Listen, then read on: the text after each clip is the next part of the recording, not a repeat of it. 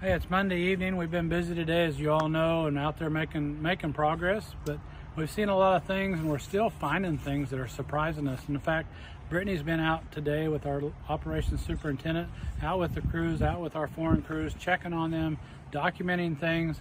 And she's seen some things that I heard her talking and telling a coworker, and I said, hey, we need to tell the public about that. What did you see down at Matthews? Oh, Matthews is a mess. South of our Matthews substation is a wreck. There's I call it a levee. It's a giant ditch. All of the poles are leaning. If they're not leaning, they're inside the bottom of that ditch, and it's probably 100 feet deep.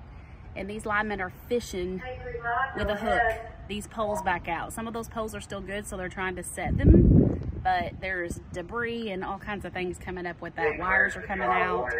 It's just an ugly mess, and the road's very narrow for them to get through and get around and turn around, so it's very messy. And Frisco is the same way. Check out my boots.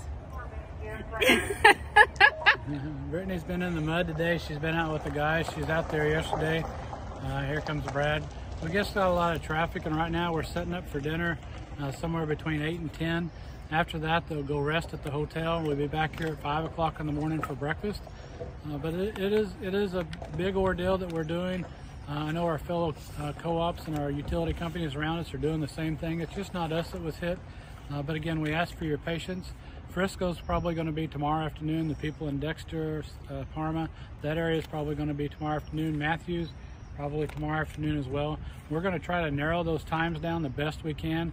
Again, we think from now, 36 hours for total restoration, and everybody will have their power back on. But stay patient. Give us a call if you need to.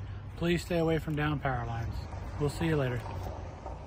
6 o'clock update. Good afternoon, and got some winds this afternoon. The crew that I'm with from Crawford, again, getting ready to energize a section of 3-phase line that feeds toward Dillstad out of our minor substation, effectively getting a big portion of this line back on, working around the breakers here on the line. Of course, controls it out of the sub, and everything's working beautifully if they did what they did right. And we're fixing to hear this generator you might hear in the background go silent.